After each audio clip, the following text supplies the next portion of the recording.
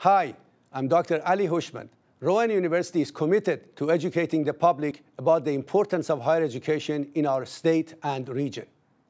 That's why we are proud to support the important programming produced by the Caucus Educational Corporation.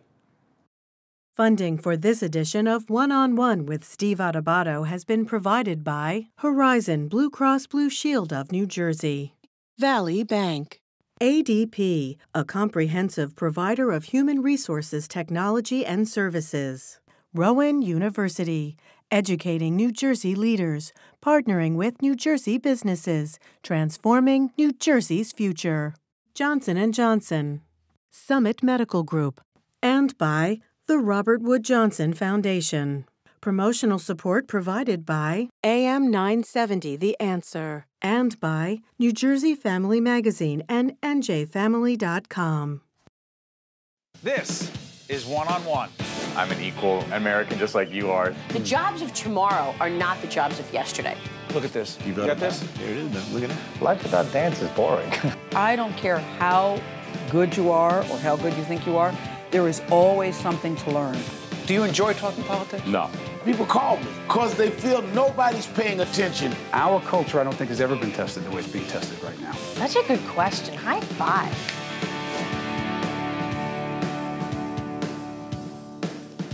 I love that music. This is One-on-One. I'm Steve Adubato. This young man is Carlos Lejnieks, who is president and CEO of Big Brothers and Big Sisters of Essex, Hudson and Union Counties. Good to see you, my friend. Thank you for having me, Steve. How long have you been doing this? It's been a blessing. I've been here for a decade at over a decade for Big Brothers Big Sisters, so I appreciate you calling me young.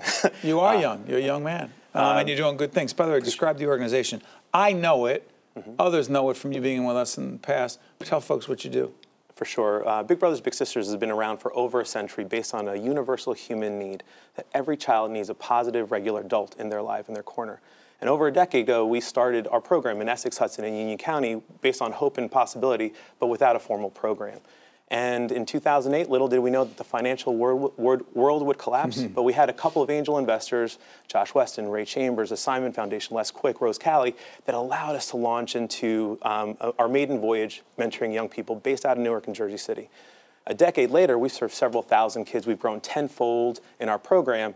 And now we're celebrating that momentum with new corporate partners, a lot of our mutual friends. Who are some of the friends? Absolutely. So ADP for sure has been a stalwart for our organization. And as a newfound friend, Valley National Bank and Ira and Yvonne, they've been extraordinarily supportive as we catalyze our growth in different counties. We cover Essex, Hudson, and Union, but they're really helpful to grow our program in a Bigs in Blue partnership. Bigs in Blue, talk about Union that. County. Absolutely. So we launched in partnership with the Union County chosen freeholders, their current chairman and the government of Union County. Absolutely. Go ahead, because they do not have a county executive, if I'm not mistaken. Go ahead. And what they did essentially was they saw the best practices that we were able to do in Essex, Hudson. The freeholders. The freeholders did, and they solicited a public-private partnership in partnership with Valley National to grow our Bigs in Blue program, knowing that crime prevention, the best way to prevent crime is to make sure it doesn't happen in the first place. So with the power of one-to-one mentoring, all it takes is 4 hours a month for 1 year to become a big brother or big sister, and evidence shows that negative things decrease while positive outcomes increase when we get on the front end of our young people's lives. 10th anniversary. You know, you blink and a decade passes and you realize the mission is at a whole other level. It has its own wonderful momentum.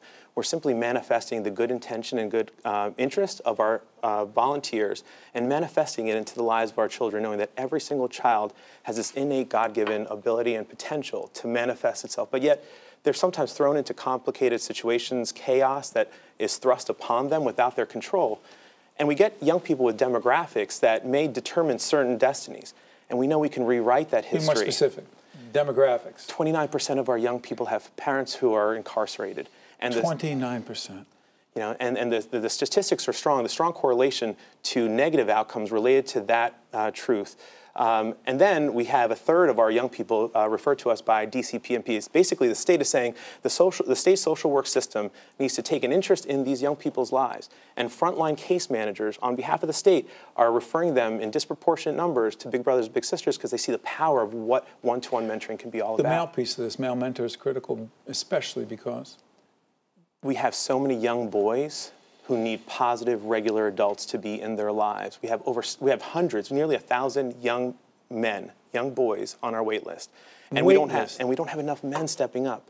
All it is 4 hours a month, an hour a week to reroute the narrative for our communities. Put up the website. Well, our team is so good. They have it up there right now. Give it again, Carlos. How many hours? 4 hours a month, 1 hour a week is the basic requirement. And if we do our job right as an organization, and we play matchmaker and we thoughtfully support with case managers, our staff are just amazing. They are the backbone of our mission. This will not feel just like a program. This will become part of your life. So on average, our community-based mentoring relationships last about 3 years long. And so after a year of the program, people just don't toss up their hands saying we're done with the program. They become naturally part of each other's lives. Both the big and the little have a lot of benefit on this. And I'll also say that in a recent Gallup a research study, corporations are seeing that this is important for the next class of employers. 70%, according to Gallup, of employees are disengaged in their current employment, which is why millennials won't stay in a job more than 25 months. And so as a corporate engagement strategy, to have impact that is connected to the community is what the next crop of staff members and employees will need and require to be successful. I understand, Carlos. So younger people working in corporations who are connected to your organization, Big Brothers, Big Sisters, they will have their younger people and others volunteer to play these to be mentors, and that's a more rewarding experience beyond the work itself of working for the corporation, the organization, whatever? Absolutely. So Gallup highlighted some truths, including the fact that the millennial class of employees want to feel that their company cares about bigger purpose, not just the bottom line, and they care about the communities in which they exist. And so Big Brothers Big Sisters is a very tangible way to point to that, and there's an economic imperative there, which is why we have so many great corporations stepping up and have been there allowing us to land two things, mentors and money, the two things that drive our organization. Carlos, real quick, on Bigs in Blue, right? Cops involved? 100%. Okay, so explain, we did a whole series, you may or may not have picked it up, on police-minority relations. Absolutely. And I'm thinking to myself right now, Bigs in Blue, conflict, the minority community, a high percentage of, I shouldn't say that, too many situations involving police and minority community, particularly with men, young men. How does this program help? This is a highly complex issue in our society, and we're facing this straight on. And blame doesn't solve. And it's so many multi-layers, but what we do in our program is we humanize the other. The cop understands that this is a child. The child understands this is a human being. And at the end of the day, there's a commonality. There's an opportunity to build a bridge between two sects of our community that may feel opposed. And we're just one incident away in our communities from anything negative happening. And then if you humanize the other, things may neutralize a little quicker. And we see the power of prevention in a crime prevention strategy. And this is why mentoring is a critical element of that as well. Before let's chat here, how rewarding has this been for you? It's been, I mean, a decade passes and you don't even realize that this is a blessing. This is a sincere blessing. It's also an opportunity for me to pay it forward. We have had mentors in our lives. I know you have, and I have. When I had Crossroads, I dropped out of high school. Same one. Absolutely. The one I'm thinking. Absolutely. Ray Chambers did a lot for you, did a lot. He helped start. A lot of the young people and others who work with us for a long time don't even know who Ray is. Yeah. Google Ray Chambers, one of the most extraordinary philanthropists in the state, this nation. Absolutely. He provided seed money to create the not-for-profit corporation that still runs this operation, the Caucus Educational Corporation. He was there for you as well. Absolutely, and in very critical ways that are on record and those are off record. And those are the things. A lot of advice offline. Advice and counsel, and also just knowing that someone's there when you need it. And it's not just Ray, it was a coalition of people that were really blessings. And also in my personal testimony in high school, I dropped out of Montclair High School, but yet went back in because we had positive adult mentors who said the same thing that my mom said, but they didn't have to. They were not blood related. They stepped into my life and they rerouted my trajectory. Real quick, greatest leadership lesson you've learned to date is? To be yourself when you lead. And stay true to that. Stay focused to your North Star, whatever that may be, and the things that hit challenges along the way. As long as you stay focused to the North Star, everything else is a small bump. Thank you, my friend. Thank you, sir. You're helping a lot of kids, a lot of people. You're helping the entire world. Carlos Lejnieks, thanks so much, buddy. Stay right there. We'll be right back right after this. To see more one-on-one with Steve Adubato programs, visit us online at steveadubato.org. If you would like to express an opinion, email us at info@caucusnj.org. Find us on Facebook at facebook.com/Steve Adubato, PhD, and follow us on Twitter at Steve Adubato. Fire and glass. Imagine being a young person and being told that you can do something with these two elements. They pick up the piece of glass and they start to melt it. They start to create a liquid out of a solid. That's a magical thing that happens. They're learning chemistry, but they don't really realize that. They start to twirl the melted glass onto a mandrel, and all of a sudden they've created a bead. They're now an artist. Well, I tell you what, GlassRoots doing some good stuff, and the young lady we have right here knows all about it. She's Barbara Heisler, CEO of GlassRoots. GlassRoots is? A youth-serving arts organization in Newark, New Jersey. What are we looking at right now? So GlassRoots uses the glass arts to interact with young people and introduce other skills. So students come in to work with glass, but they end up learning math and science and business and entrepreneurship. Explain that. So glass is a really interesting material in and of itself. All of the arts are transformative, but glass in particular provides the opportunity to work with a material that's an amorphous solid. It's neither liquid nor solid. And imagine all the opportunities that gives to explore what can happen with it. And then once they understand the properties of the material they're working with, then creating and inventing gives them the opportunity to move into a whole new space, to create businesses, to understand business skills as they get older, and to create new visions of their future. It's about leadership. It's about entrepreneurism, if you will. It's about all kinds of collaboration. But the other thing I'm fascinated by, I'm reading about, because I know your organization well. By the way, I have a beautiful blue vase that your team, I was speaking at a Horizon Foundation event with a group of not-for-profit leaders. Right. And you were one of them. I was there. And that was the gift I got. You got an award from GlassRoots. So it was fabulous. It's GlassRoots, that's one of our, we actually work as entrepreneurially as we teach. Actually, there's nothing that we teach that we don't do ourselves. And so one of our sources of income are the awards that we make, the products that we make, the commissions that we fulfill. Commissions. So if you go into the one of the big hotels in Newark right now, there's an 8-foot by 10-foot mural. It's a triptych of Edison's ticker tape. Yeah. And that was made by our staff and students. Is that true? It is. You were It's commissioned beautiful. to do that. We were commissioned to do that. And so we, through that, are able to not only show students how we create products, but how we market them and how we earn the monies to run the programs that we run. So interesting. How about this? The other part of this, which is about growth and talk about being entrepreneurs, there's a GlassRoots 2020 campaign that I want to understand more about. You're raising a little over $2 million to do what and for what? So GlassRoots has been in a great little space on Bleecker Street in Newark Newark for 12 years of our 17 years. And we've really outgrown it. Right now, if a school wants to come on a trip from, Middlesex County, for example, they call up their school board and say, we need a school bus. And the school says, well, you're going to bring a school bus full of students, 55 students, right? And we say, sorry, we can only take 25. Right. So in our new space, we're moving to what will be known as the Newark Arts Commons. The Newark Arts Commons. We are reimagining the old St. Michael's Hospital on the corner of Central Ave and MLK in Newark. Martin Luther King Boulevard. That's right. And in our new space, each one of our studios we're looking at it right now. will be able to, that's exciting.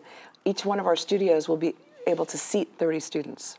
So a full classroom of students can come and learn flame working or glass blowing or mosaics or fused glass or interact with our gallery. We're going to have the Newark Museum Gallery at GlassRoots, a glass arts gallery at GlassRoots, or learn about shipping and handling through our relationship with Crozier Fine Art Handlers, or work in our scientific glass studio, which is the way that glass can make a living, not just as an artist, but scientific glass is the glass that's used in pharma and chem labs.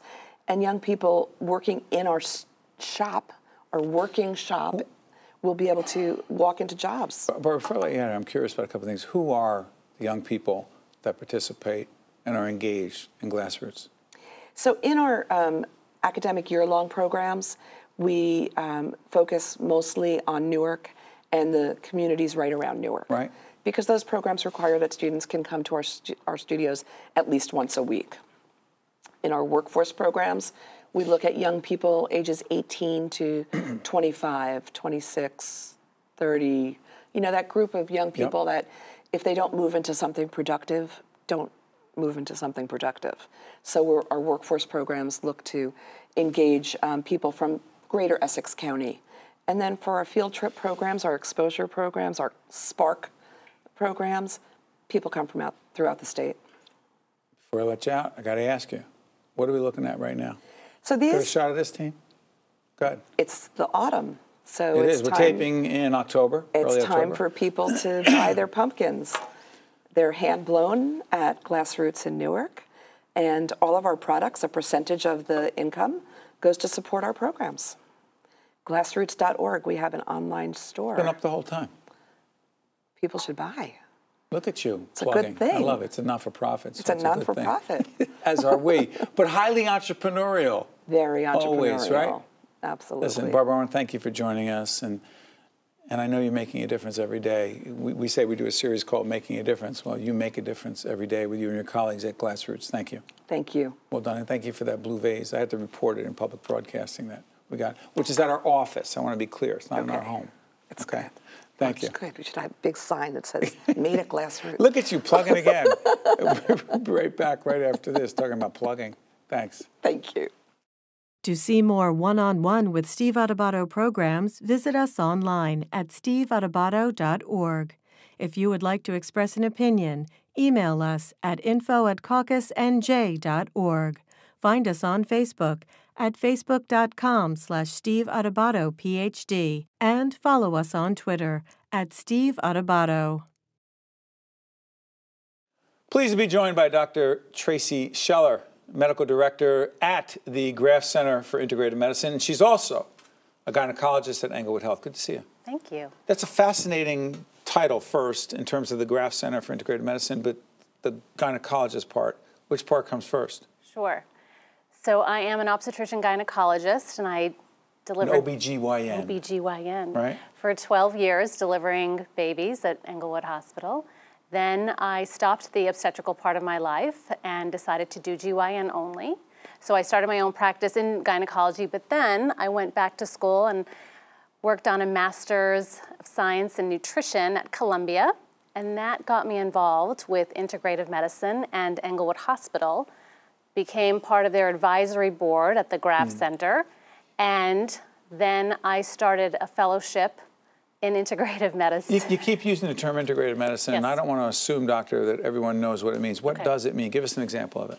Sure. So that is bringing together conventional medicine and complementary therapies in a coordinated and evidence-based way to help the healing process. Can we make that a little more grounded in someone says, oh, that's it. So, for example?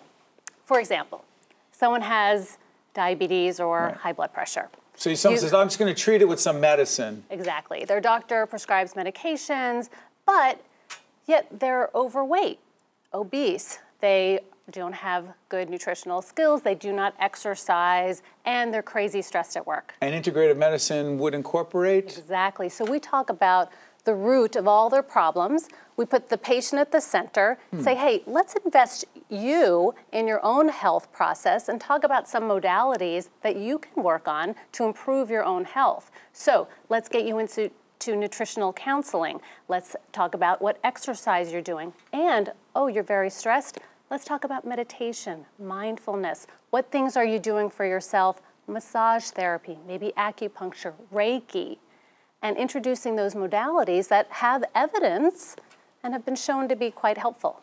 I'm curious about something. In terms of integrative medicine and its connection to your work as a gynecologist, or the OB side as well. Give me some examples there. I'm curious about that. Absolutely.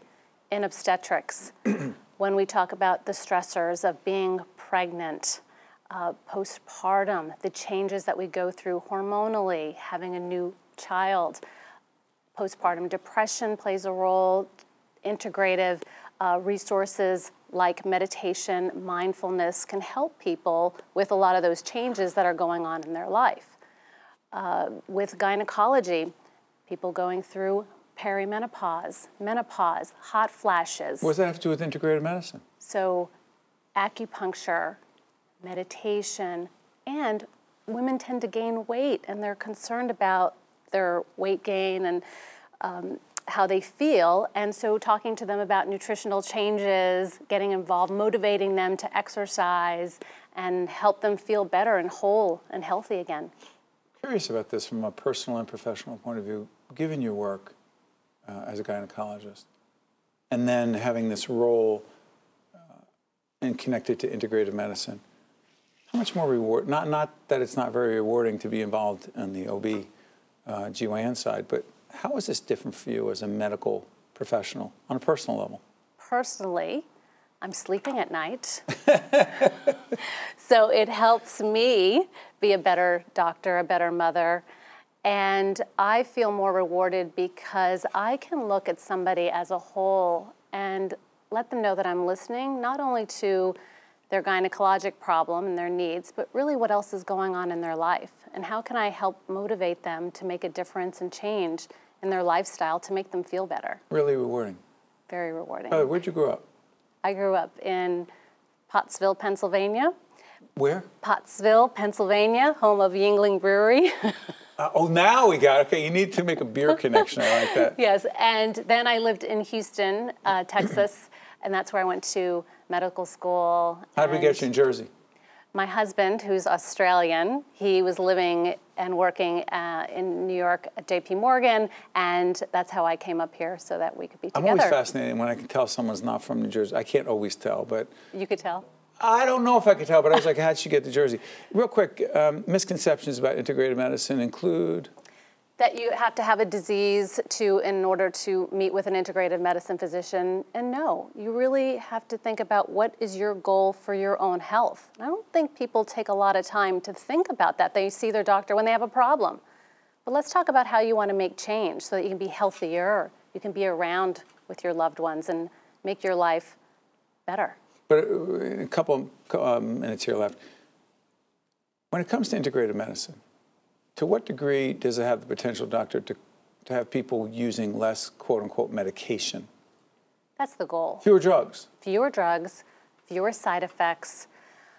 And if these modalities work, great. If they don't, we have other options. But why don't we try the less invasive options first? And real quick, how does it potentially change someone's lifestyle moving forward? They're going to develop better lifestyle habits. Right? So it's not about being on a diet or just exercising for a short period of time. It's about creating new healthy habits for themselves, their family members, teaching their children, and being happier. I'm curious about something. The whole mentality that some have, and I'll include myself, there are times where there's a situation you're feeling, there's some illness or you're feeling whatever, give me a pill. You look for the pill. You reach out for a physician, a quick fix. Okay, symptoms are one thing, but you're talking about something much deeper than that. We're looking at the root cause of a problem. Some people may have stomach disorders, distress, and it may be because of stressors that are going on at work, something that's going on in their family life. But we didn't have time to get into the root of those problems because we're too worried about fixing, oh, why do you have stomach ache? Right, so what you said about diabetes, when you started, if someone said, oh, you have diabetes, this is the medication, but there are lots of underlying issues that are connected to the diabetes, which is in fact what integrative medicine is about. Exactly. Yeah. Tracy Scheller. Yes. Is medical director at the Graf Center for Integrative Medicine, gynecologist at Englewood Health. I want to thank you for joining us. We really appreciate it. You shared a lot of valuable advice. Great. Thank you for having me. This is One-on-One. I'm Steve Adubato. Make sure you check us out next time. One-on-One with Steve Adubato has been a production of the Caucus Educational Corporation, celebrating over 25 years of broadcast excellence. Funding for this edition of One-on-One with Steve Adubato has been provided by Horizon Blue Cross Blue Shield of New Jersey, Valley Bank, ADP, Rowan University, Johnson & Johnson, Summit Medical Group, and by the Robert Wood Johnson Foundation. Transportation provided by Airbrook Limousine, serving the metropolitan New York, New Jersey area. In the fabric of America, they are the toughest threads. One of the first things they learned was the code that every service member lives by: leave no one behind. Now all of us need to live by it too, because some veterans are being left behind. 20 of them take their own lives every day. Learn how to be there for a veteran at BeThereForVeterans.com. Honor the code. Be there. Leave no one behind.